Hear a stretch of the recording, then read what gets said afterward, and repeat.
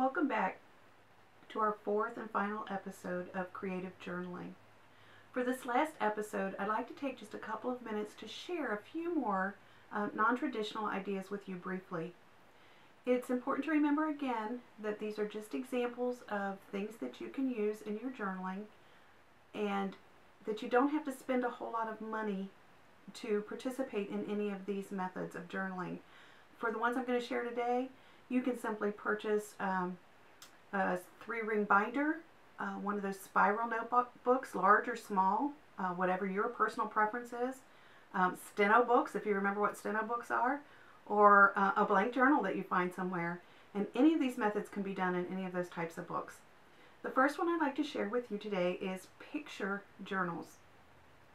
In this type of journal, you attach a small photo to the top corner or the top of your journal page, and that's going to serve as a visual prompt for you as you pray. Now, if you decide on a picture prayer journal, the people that you're praying for, the places that you're praying for, things or even situations that you might be praying for. For instance, if you're praying using this journal as a prayer journal for praying for your children or your grandchildren or nieces or nephews, a group of people in your family, you might take a small school photo, those are great sized, attach it to the upper left or right hand corner, write the child's name and birth date at the top, and then you have space below that to write out prayer requests, prayers, praises, scriptures that come to your mind during your prayer time with the Lord. If you've got 5 children, then take your book, your notebook, your spiral, your steno book. If it's 180 pages, divide it by 5 and space them out, and that way you have enough room to record several things through several sessions of journaling and prayer time, and you're not having to replace and remake this thing every little bit. You can also use this, I mentioned families, like praying for grandchildren or something, but your small group could use it to pray for the requests among the group. You could pray for missionaries, news headlines, so many things you can do with this prayer journal. That's a picture prayer journal. Then we have a pictorial prayer journal, which sounds about the same, but there are just a few differences. Where the picture prayer journal only has one photo in it, in the upper corner, kind of a small piece, just to be a quick visual prompt for you to then journal the things that come to your mind. This pictorial journal is going to be filled with photographs. So if you're visual, if you're a photographer who loves images, this may be the one for you, because you're just going to fill this book up with all of your beautiful photographs.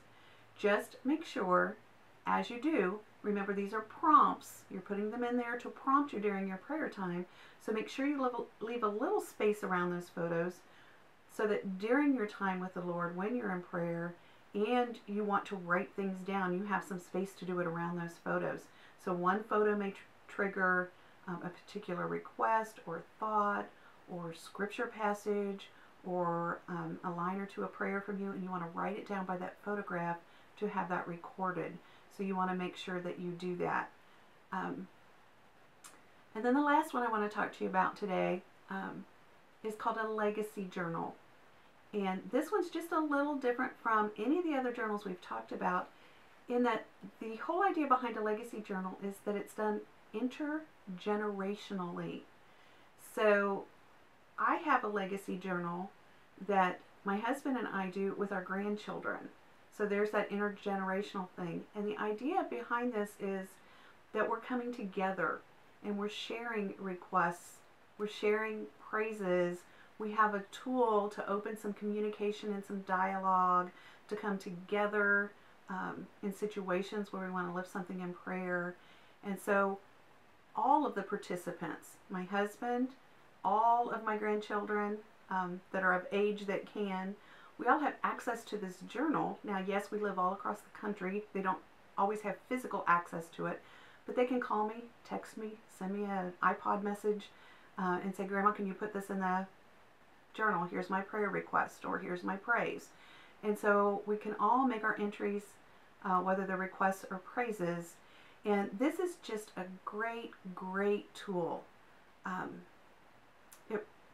There it is, to provide that dialogue. And I mentioned that we use it with our grandkids, but parents could use it with their children, It can be used in a Sunday school class. There are just so many possibilities for this. And even though the idea is intergenerational, you know, your small group could use it, and you may all be of the same generation, but it still brings you together to discuss and have this tool where you're all sharing with this one common purpose and this one common focus. And again, if you're using it intergenerationally, if your grandparents using it with grandchildren, parents using it with children, it also becomes a wonderful way to model prayer. You can model the actual act of praying. You can discuss the questions and the things that children have about prayer. They can watch you as you're praying and sharing over requests, and as you're lifting up worship and praise to our Heavenly Father. Just a helpful tool for children to learn about prayer. So as we start to come to a close, we have discussed several non-traditional creative ways to journal throughout our look at creative journaling. No matter which it is, picture journal, legacy journal, praying in color, journables, it is important to remember that no matter what type we have discussed, that there's no rules. None of these have hard set rules where if you decide I want to do this type of journaling, I have to do it a certain way. These are merely ideas and suggestions to get you started on your outside the box journaling experience. Take any of these ideas that we have talked about, that we've seen an example through this series, and use them as you saw them. Mix them, take components of this one and that one and mix them together, adjust them.